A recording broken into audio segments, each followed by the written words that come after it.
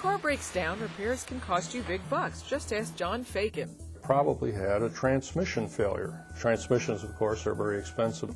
So expensive, he considered buying a new car, but first, I wanted to see what I could do with that car myself. John's dabbled in auto repair before, but he knew he couldn't go it alone this time. I had to have some tools because the computers on cars nowadays are not like the old days. So John bought something called a code reader, a digital device designed to tell you what's wrong with your car without ever popping the hood. You just connect the device to a plug under the dash of cars 1996 or newer, and it will spit out a code designating the problem. Some devices spell out what the code means. Others come with either a manual, a book, an instruction sheet, something that allows you to translate those codes. Either way, Dan Kahn of Edmunds.com says it's information you need before tackling the job yourself or heading into the repair shop. One of the main benefits of having a code reader is that you can actually check up on your mechanic and see if he's being honest.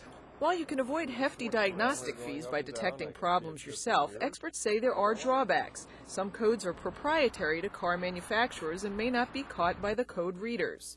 We disabled various components on this engine. To see how accurate the readers are, we had auto expert Dave Solomon and a master mechanic rig some problems on a car and then plug in 3 different readers: Pocket Scan, Easy Read 1000, and AutoTap. All 3 accurately diagnose the problems. So, which one's right for you? Depends on your needs. The more you spend, the more information you get. For about $200, the AutoTap is the most detailed. It plugs into a laptop or Palm Pilot and gives a lot of information about your engine systems. For around $160, the Easy Read 1000 spells out what the codes mean right on the device. You have to look up the codes with the Pocket Scan, but it only costs about $100. Yeah, I got PO 122. As for John, his code reader determined it wasn't the transmission after all, but a simple $175 part, a lot cheaper than replacing the car. A perfect cure. Everything in the car is now working exactly the way it's supposed to.